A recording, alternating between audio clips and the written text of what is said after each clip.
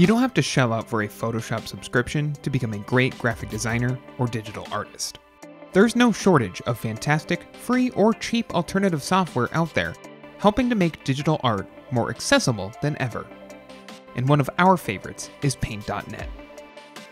With some easy-to-learn tools and a huge library of third-party plugins, crafting incredible art has never been easier.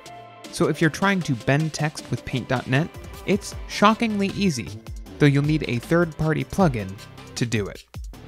When it comes to text transformation tools, the Dpy Plugin pack is the way to go, so download it from the link in the description below, then extract the plugin's compressed folder to Paint.net's effects folder. With your plugin installed, launch Paint.net and look for your new text tools under the Effects tab. What you do next depends on how you want your graphics to look. To add a text with a circular bend, hover your cursor over text formations under the Effects tab and select Circle Text. Enter some text into the box and you'll see a preview of the bent text on the sheet layer. There are some other formatting options you can play with the most essential one being the angle of arc bar. Once done with the formatting, click OK. If you're looking to write text on a wave, the Wave Text tool is your friend.